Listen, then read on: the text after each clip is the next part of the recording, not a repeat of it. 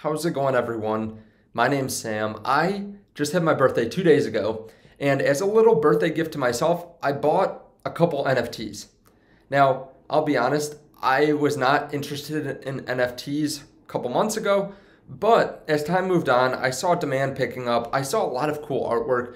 The other thing that we saw was a couple big companies buying NFTs. We saw Visa buy a $150,000 CryptoPunk, and we also have Budweiser that bought beer.eth for about $100,000 worth of Ethereum. So whether you like NFTs or not, you have to realize that there is a lot of potential upside right now, and there are companies, public companies, that are buying significant amounts of these different NFTs. And I decided that I wanted to take the plunge. And I'll be honest, this is much riskier than investing in stocks. It's much riskier than investing in real estate or even crypto itself. There's a lot more potential upside, but also these could go down to near zero. Now, I want to tell you about the NFTs I bought today, kind of my thinking behind it. I'm not going to shill it or anything like that. Of course, always do your own research. Go follow great creators like JRNY Crypto and Alex Becker. They are, I think, some of the best people to follow for NFTs. But I want to show you what I'm doing so you can either learn from my mistake or you can see how to do it in real time, because I just bought these yesterday and today. So we are not going to wait until they're worth 30 times more and then do a video on them. I want to talk to you about them here today. Now, of course, if you buy these when they're pumped up a ton and then they sell off, that is your own fault for buying them after they're pumped up. The ones that I bought are under about 0.5 ETH, so they are still affordable for most people in the crypto space that are looking for NFTs, but they are after their mint. They have gone up a decent amount, so don't complain to me if they fall a lot, because I am giving that disclaimer. Now, that being said, I will tell you what I bought here today, but make sure you guys hit that like button before we get started. I appreciate that. And I do want to say, I am actually giving away one of these, possibly. So if you guys want, I'm talking with the developers of the NFTs that I bought. And if you want, you can go follow me on Twitter. I'll leave it as the top link down in the description. And there, we're just trying to determine if people would really like this. And if they will, then we talked about, the developers and I talked about doing a giveaway. So definitely go follow my own Twitter and then follow them. And then we can give away one of these NFTs that's worth about $1,000 or so right now. The floor is about $1,000. So why did I decide to go and buy some NFTs? Well, NFTs have been rising a lot. The trend in Google Trends is going up pretty drastically. Now, we had a lot of hype back here, back in March, April, May, started to pick up a little bit. And then we saw a little bit of a drop here throughout the beginning of the summer, and we're starting to see it take off again.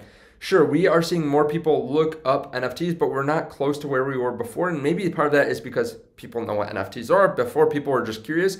But we have records being set in terms of volume for NFTs. You can see that the first half of the year, the volume was 2.5 billion compared to 13.7 million in the first half of last year.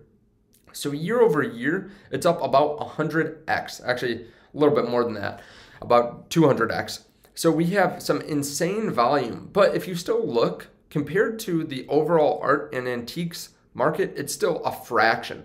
So there was about 64 billion US dollars in 2019. I'm guessing this actually has gone up a lot the last year or two because of the fact that there's a lot more money in the system and everyone's buying everything that's expensive. People are trying to get their hands on any kind of collectible because of all the money that's out there. So we also have something that's interesting about NFTs is a lot of them have utility. So instead of artwork, which I realize some people are going to say, well, NFTs are just JPEGs, they're just pictures, anyone can copy and paste them. Kind of true, but you are not the legal owner, right? I can go take a picture of a Picasso and I can put it up on the wall. I could probably get a knockoff and it would look just like a Picasso to most people. But that's not the point. The point is that you actually know yourself, and other people can actually figure out that it's the original.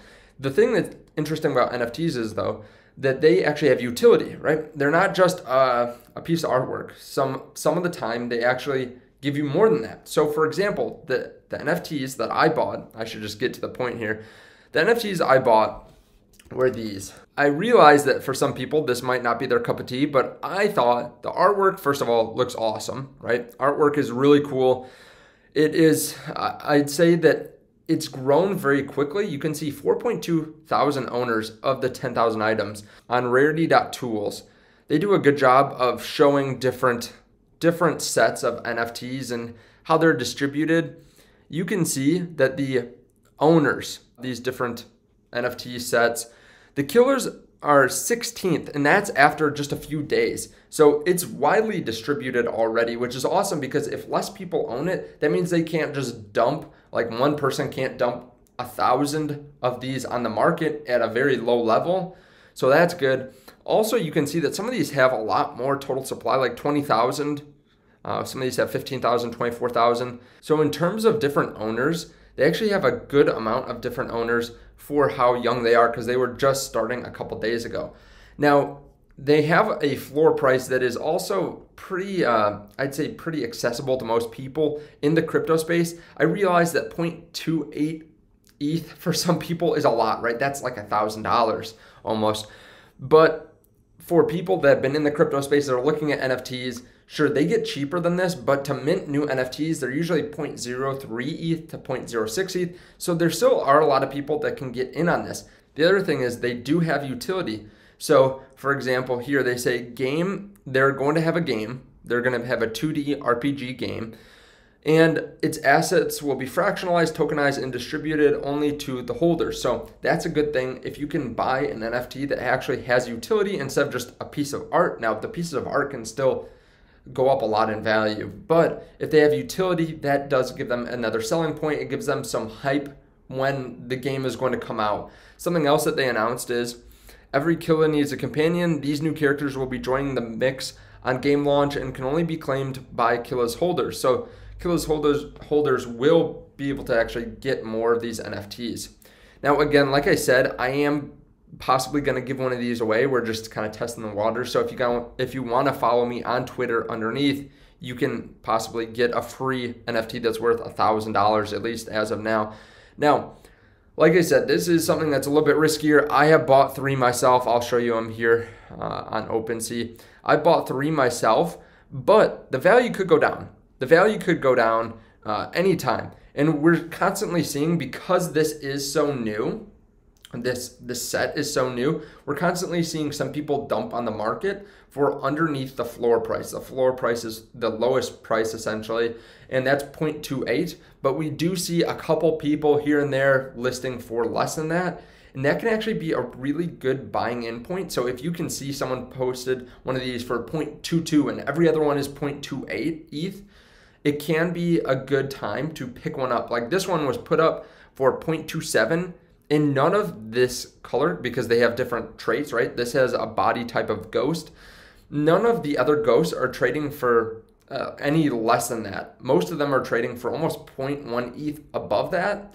So that can be a great time to be able to snipe one. I also sniped this one at 0.28. This was my first one. I bought it for the highest amount, but I've been able to get in on a couple of these that were, I'd say, significantly undervalued compared to some of the other ones. Now, of course, this is just my own opinion. Anything can happen with these.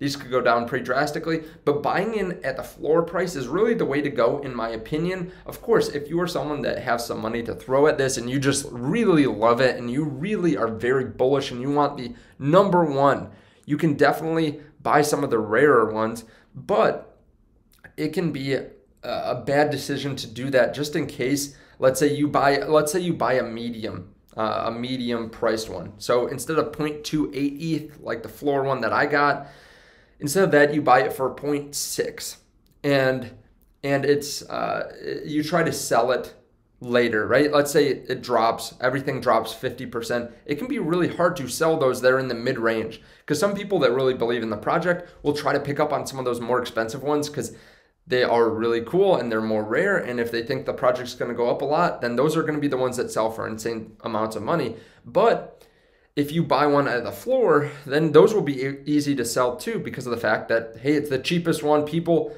automatically will list by lowest price to highest price, and they will try to buy some of the cheapest ones because that's more accessible. They won't scroll down halfway down through 100 of these to find yours and then buy it for 0.3 ETH when you bought it for 0.6 and everything else is selling for 0.15 and up. that's just not very likely. So buying at the floor is a good way to go unless you are more experienced. Now, this is not the be all and end all, the killers. I just think that they have great artwork. They're coming out with a game. They have a really good community, and they distributed across a lot of different holders very quickly. But you can get into other NFTs. I think following people on Twitter that are in this space is a good way to go. Making sure that the community is strong and making sure that if you can get in on the mint price is a good time to go. So if you can buy in the day that they're minted, that is usually a good way to go. If you follow out and figure out all that other criteria, hey, they have a good community, they have a lot of followers already, they have a lot of people that are excited, there's a lot of buzz behind it, there are some big influencers behind it or something that are buying it. I think that is one of the safer routes to go because a lot of them won't sell for a lot less, assuming that they are a cool project with some good artwork. But of course, do your own research. Definitely hit the link underneath the video to my Twitter so that you can possibly get an NFT. Follow me, and then also go follow their page if you want that, because I will be probably working with them, assuming we do get some people that want us to give away a free NFT. They're already giving away one right now with, I think it's a different influencer. I'm not sure who the other person is. I hadn't heard of them before, but they are giving some of these away. They're giving away different things too in their community, in their Discord. So definitely check that out. Again, kind of a gamble in NFTs, but if you're willing to risk a little bit of money, it's not the worst way that you can risk money, in my opinion. Do your research. Don't yell at me if you lose money. Always do your research. Thank you guys so much for watching. I appreciate it. Thank you for all the birthday wishes, and I will see you in the next video. Bye.